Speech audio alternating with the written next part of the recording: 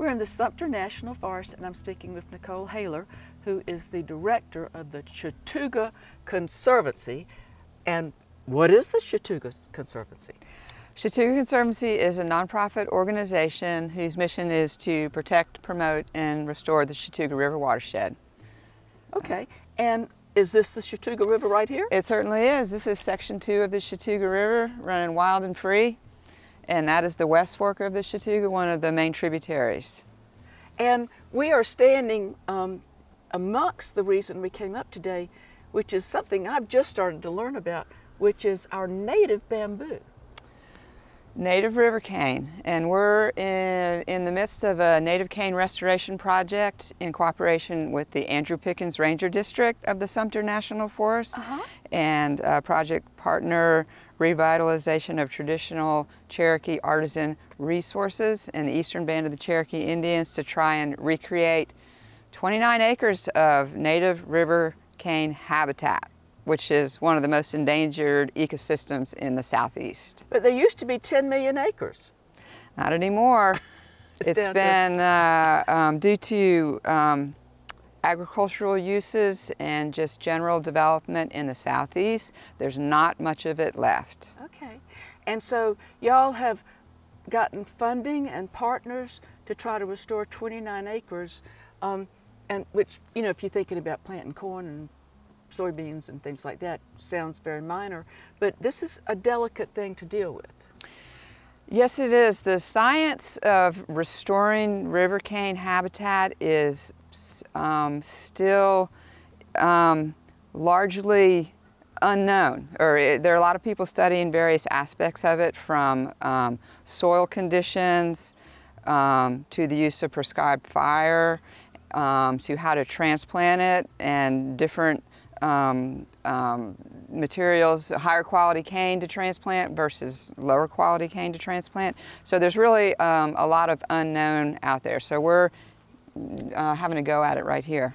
And we know that if we look over this way, we know that there was at one time a village of Cherokee people who probably came in and used this all the time.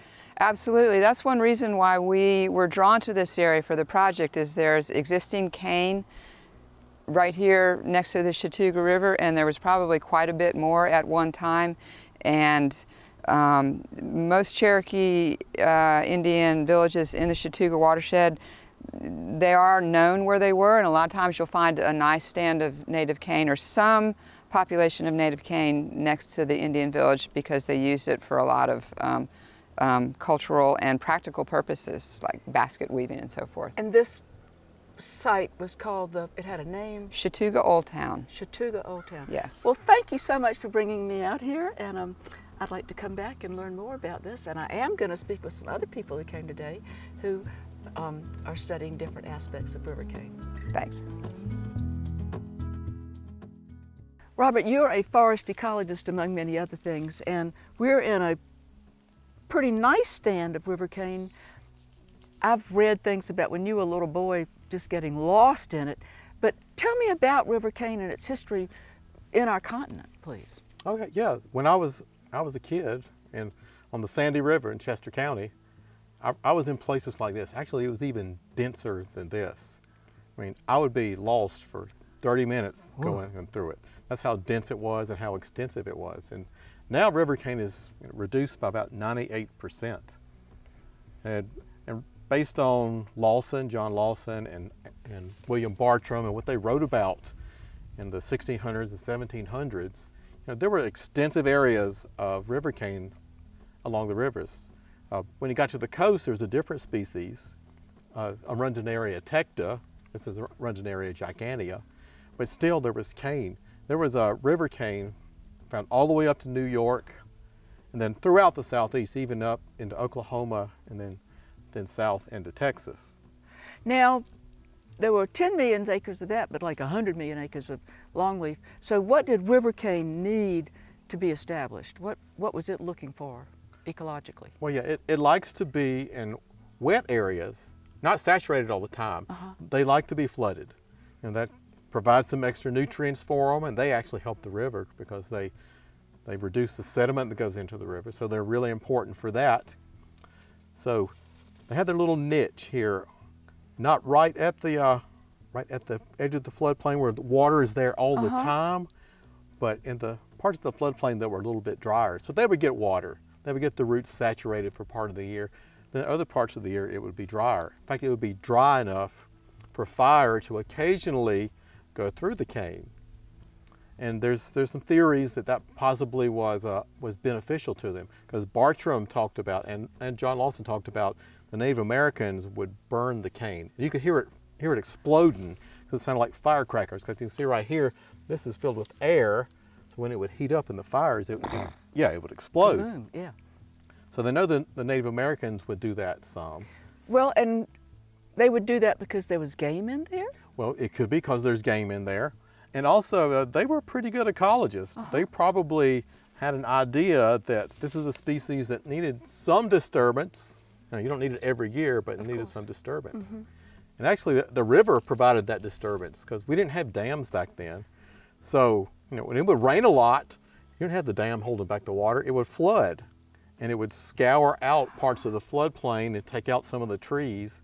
And then Rivercane could get started. Because it wants sunlight. Yeah, it wants sunlight. It can do okay under partial shade, but it really likes the full sunlight. All the really old pictures from the early 1900s of really tall Rivercane, kind of like we have here, it's all out in open, sunny areas. Well, you said it was good for stabilizing the soil. I've read that it was better at preventing sediment than just trees and shrubs. It is better, because it gets so dense that it forces the water to slow down. When it slows down, the water will drop the sediment. So it helps to keep the water in the river clean, provides nutrients for the soil. And that's really important, because Native Americans, they like to farm. Most of the time it was by the rivers. And it's even possible that their farmer practices benefited cane, because when they abandoned a field, which they would do fairly often, then Rivercane could come in there. Because it can spread fairly rapidly with rhizomes. It's an underground stem. So oftentimes the best way for Rivercane to reproduce is vegetatively. And that means that that underground stem is going to sprout, and then it can reproduce that way. Now, it does produce seeds, but it's a really odd ecology, because it will flower anywhere from 3 to 50 years. And does it die like bamboo in other places? After it blooms, it can die, yes. And it makes the seeds, but the seeds aren't very viable. So oftentimes, if they land in the right spot, then they're not going to germinate, or they have very low germination rates. So the best way is vegetatively. And then there's going to be some that comes back from seed. Well, what did it do for animals back in the day when it was so extent and so thick? There were a lot of species that used it.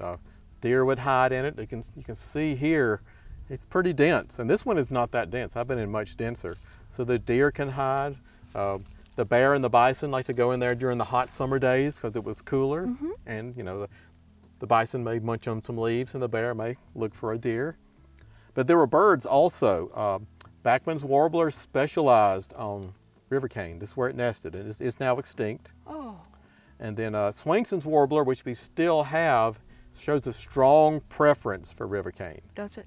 Yes. And then there's six butterfly species that rely on cane. That's the larval food source for them?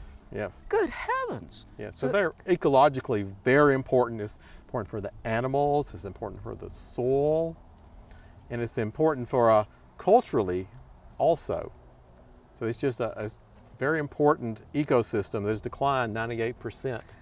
And people don't get to do what I did as a kid and walk through that, and it's like a mystery.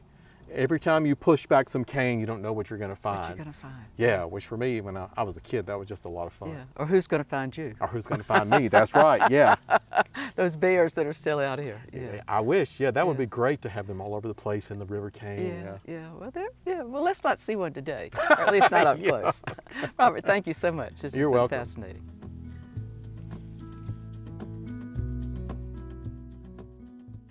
Adam Griffith, you are an extension agent like me, but you have a pretty fascinating assignment associated with Rivercane.